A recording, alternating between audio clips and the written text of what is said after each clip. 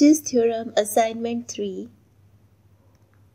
Alright, the example is use Rouche's theorem to show that the equation z to the power 5 plus 15z plus 1 has one root in the disk mod z less than 3 by 2 and 4 roots in the annulus mod z lying between 3 by 2 and 2.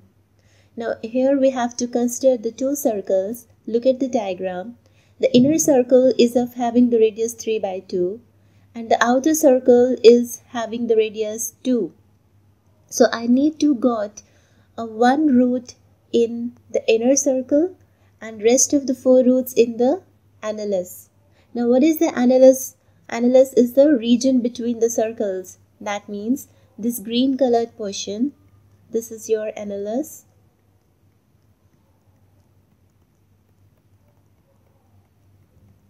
So I need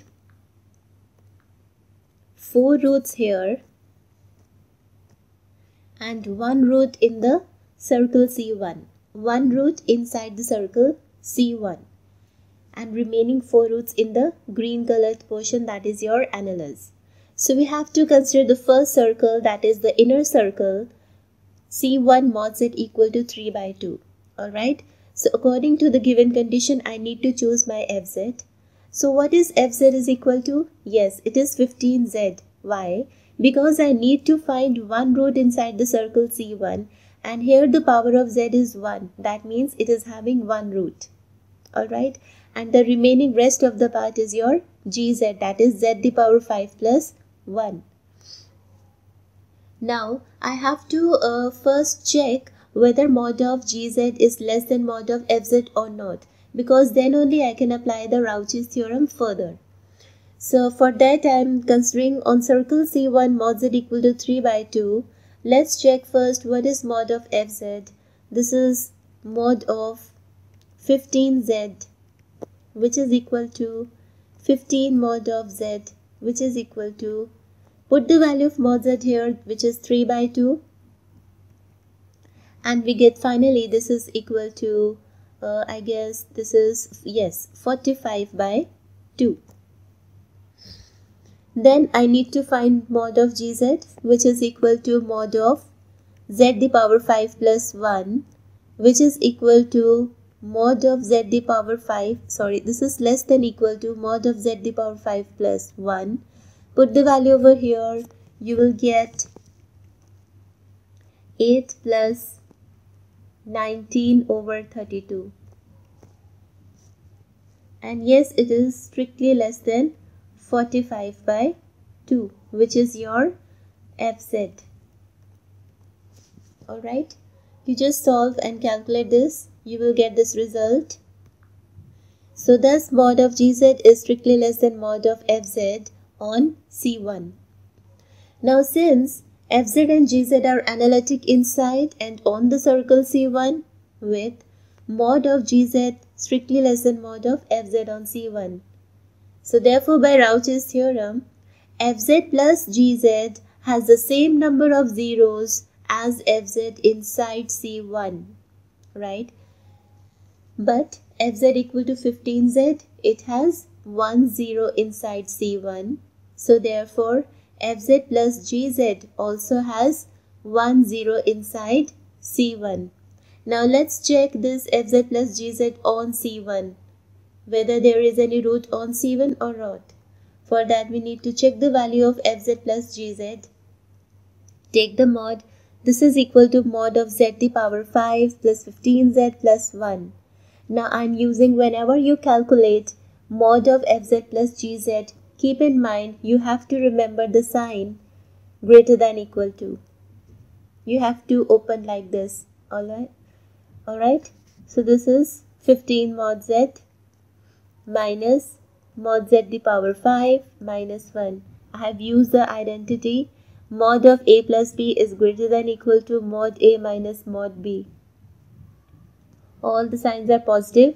You can take any of the term first, right? So this is equal to 15.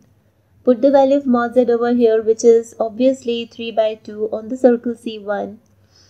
Then this is 3 by 2 to the power 5 minus 1, right?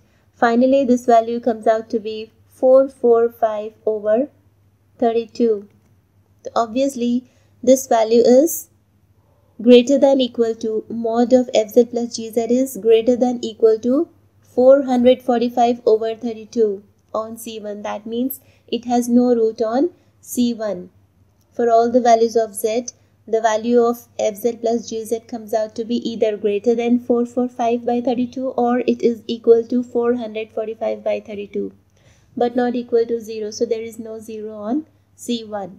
So therefore fz plus gz has no 0 on C1, right? Now I am considering the second circle, that is mod z is equal to 2, and I need all the 5 roots inside the circle C2, provided among those 5, 4 roots should lie in the annulus, right? So overall C2 circle is having 5 roots, right? And from those 5 roots, 4 roots lie in the annulus and 1 root is inside C1. So what is my fz to be here? Yes, I need to have 5 roots inside C2. Yes, this will be z the power 5. Very good. And the remaining gz is 15z plus 1. Very good. Again, I need to check whether mod of gz is strictly less than mod of fz or not. So let's check. This is equal to mod of 15z plus 1 on circle C2 less than equal to 15 mod z plus 1, which is equal to, if you put here the value 15 2 plus 1, so this is equal to 31, which is strictly less than, yes, what is your fz? Z the power 5, and what is z here? 2. So this will be 2 the power 5. Is 31 strictly less than 2 the power 5? Very true, yes, because 2 the power 5 is 32. So this is equal to nothing but your mod of fz. So mod of gz is strictly less than mod of fz on C2. So since fz and gz being polynomial are analytic inside and on the circle C2, with mod of gz strictly less than mod of fz on C2. So by Rouche's theorem, fz and gz has the same number of zeros as fz inside circle C2. But we have taken fz to be equal to z the power 5 and has all 5 zeros inside C2, the bigger circle. Obviously, the bigger circle will having all the 5 roots. So fz plus gz is also having all the 5 zeros inside C2. But we have proved fz plus gz has 1 root inside C1. So remaining 4 roots should lie inside the annulus, or must lie inside the annulus, mod z lying between 3 by 2 and 2, right? So this is how we solve such kinds of examples. Just go through these examples here. The set of the videos for the Rouche's theorem is over now. Next time we will be doing singularities and residues, so get ready for that. Thank you for watching this video. God bless you. Goodbye.